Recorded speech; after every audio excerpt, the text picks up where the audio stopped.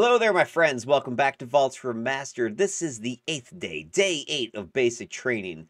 These little mini-series I've put together that is covering these 16 basic actions that you could take on your turn in Pathfinder 2nd Edition Remastered rules. Let's get down to business. Here it is. We've got the release action is number 8. And as you can see by its little pretty symbol there, the open diamond. That means it's a free action. You could do this for free. You don't have to spend any of your 3 actions or reaction to do this one. It also has the manipulate trait, which typically means when you take actions that have manipulate as a trait, that often triggers reactions from allies, enemies, etc. around you. However, interestingly with this one, it specifically says down here in the bottom of the second paragraph that unlike most manipulate actions, release does not trigger reactions that can be triggered by actions with the manipulate trait, such as reactive strike. So normally, if you take an action or do something that has manipulate as a trait, a lot of triggered reactions are keyed to that manipulate trait word, like reactive strike, and pow, the enemy would be able to hit you. However, release does not trigger those actions with the manipulate trait. Which kind of begs the question, why give it a trait at all then? I don't know. But anyway, let's see what's going on. So release says, you release something you're holding in your hand or hand. Okay. This might mean dropping an item, removing a hand from a weapon while continuing to hold it in another hand, releasing a rope, suspending a chandelier, or performing a similar action. And then it goes on to say, if you want to prepare to release something outside of your turn, you use the ready activity. All right, so let's kind of distill this a little bit because there's a little bit of word salad going on here. So anyway, you release something. Sounds simple enough. It doesn't cost you anything.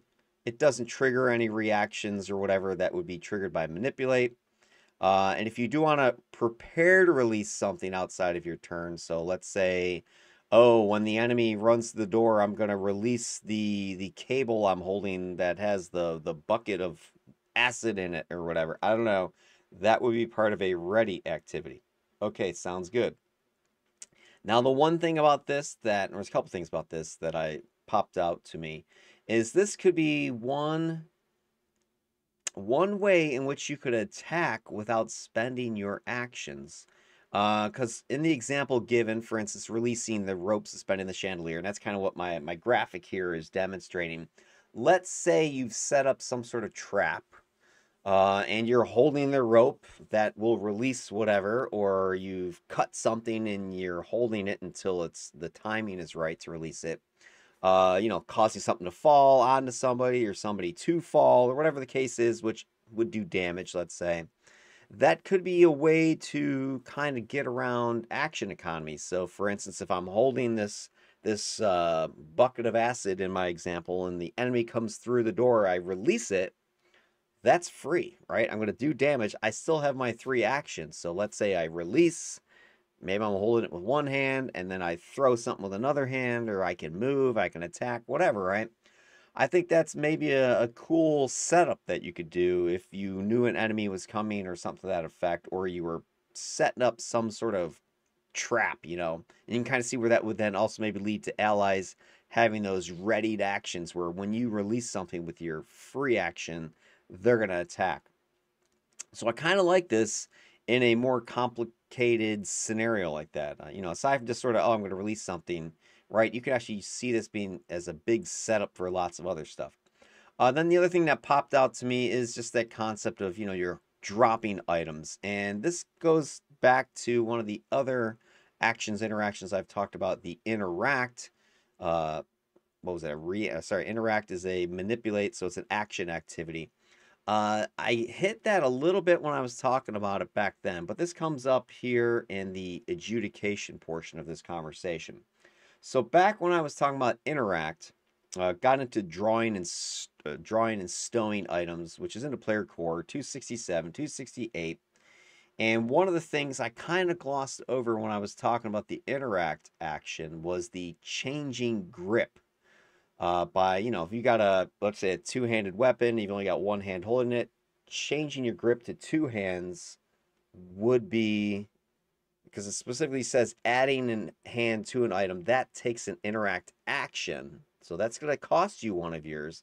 But then it goes on to say here on page 417 of the player core that if you just release your grip and go down to one hand on a two-handed item, that is a free action.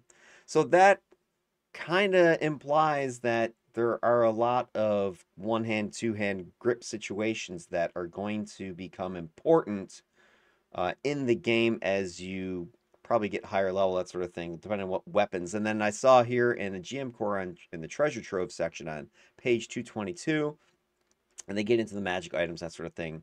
And there's a little section here about held items. If a character must wield the item to use it, this entry in the item stat block lists the word held along with the number of hands the character must use when wielding the item, such as held in one hand.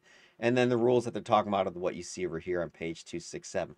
So there is a lot of scenarios from what I'm gathering here where releasing for free is going to become important because the number of hands on an item and changing your grip is a big deal, right? You're going to have magic items with two hands or one hand. You're going to have weapons with two hands or one hand.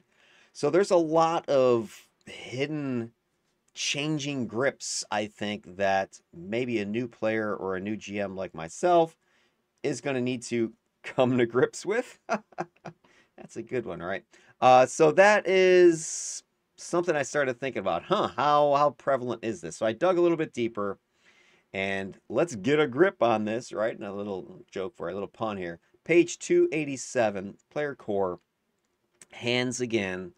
And this is in the equipment section, the items section, your gear, your armor, your weapons, that sort of stuff. And I got a couple examples here where this is going to become important, become relevant. So the list that you see here is how many hands. So if you are having a weapon, one of the stats you need to concern yourself with is the number of hands a weapon requires or could use. Also in the weapon traits as well.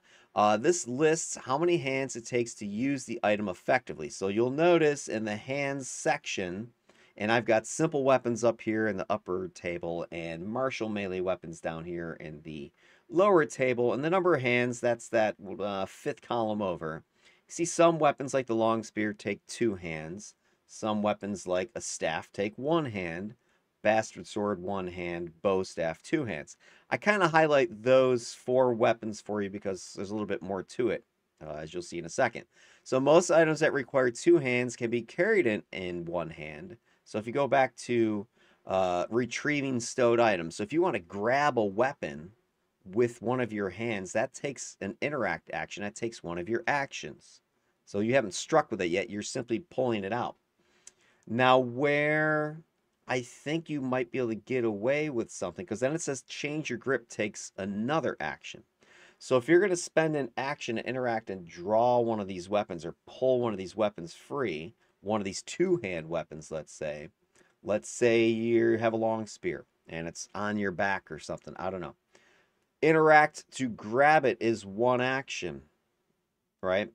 Interact to grab it with two hands is two actions, and then you strike with your third action. So you could literally use your entire turn to make one strike. However, nothing says specifically, from what I can see, that if a character must wield the item to use it, this entry in the item stat block held along with the number of hands the character must use when they're wielding it. So to wield it, you do need two hands.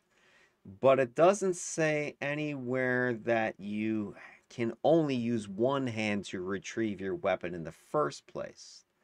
So I think my instinct tells me that you could, most items that require two hands can be carried in one hand, but you must spend an interact action to change your grip in order to use it. So I don't think it says anywhere that you specifically can only use a hand to retrieve. So if I have a weapon that I have two hands to use, I'm thinking it's perfectly legal to use two hands in order to interact to grab the weapon in the first place, thereby allowing you to strike immediately with your next action.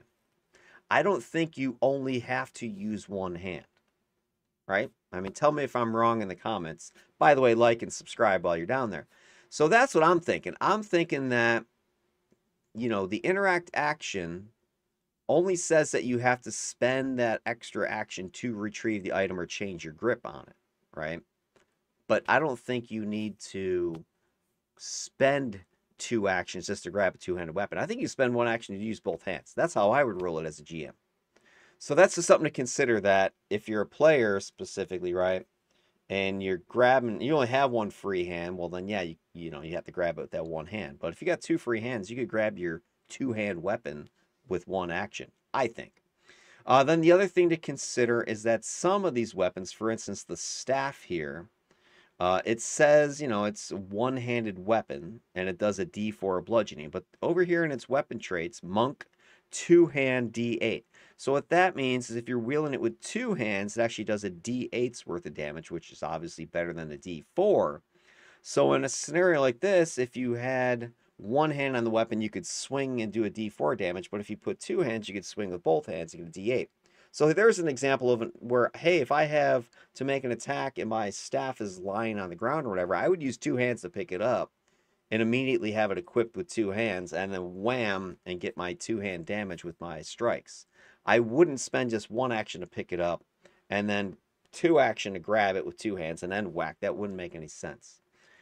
So be aware of that. There are some weapons that you can wield with 1 or 2 hands. And, you know, whichever hands you're going to use, you know, you have to decide that as you're grabbing the weapon. The other thing that might change your mind is if you're wielding something in the other hand. Like, let's say you've got a shield in your other hand, you got a magic item, a potion, or whatever. That obviously is going to take a free hand to use. So that's where, you know, the part about the treasure trove and looking at the items, how many hands does it take to use, that's something else to consider. So if you add it all up, you know, we have an example of a simple, you know, free action here. Release, you know, drop something, you release your grip on something, whatever it is. But there's more complexity once you kind of put it together with the rest of the actual game, like the interact action, the how many hands it takes to hold something, whether it's a weapon, it's a magic item, whatever, that grip, the 1-hand, 2-handed grip. So players, GMs are going to have to be aware, how many hands does it take to wield your weapon? So if it's a 2-hand weapon like the long spear or the bow staff, you need to have 2 hands on it to wield it correctly. There is no one-handed wielding from what I see, the long spear or the bow staff. So no, they can't do that. However, there are some weapons like Bastard Sword and the staff where you can wield it with 1 or 2 hands, depending on your circumstances. And I think the number of hands you put on the thing when you first grab it is your choice, as long as you have a 2 free hands to grab something. You could just spend 1 action to grab it with both hands. I don't see why not. All right. Anyway, that is my take on this this free action release. Hopefully there was some interesting information there for you, something useful. And again, like, subscribe, comment below if you have different take on this action than I do, that I've shared with you. And hopefully you'll take a look at the rest of the series. And then I've got some more of these coming up. I think there are a total of 16. So believe it or not, I'm only like halfway through these. I feel like I've been doing these forever, but I'm only halfway. OMG. All right. Have a good day. See you later.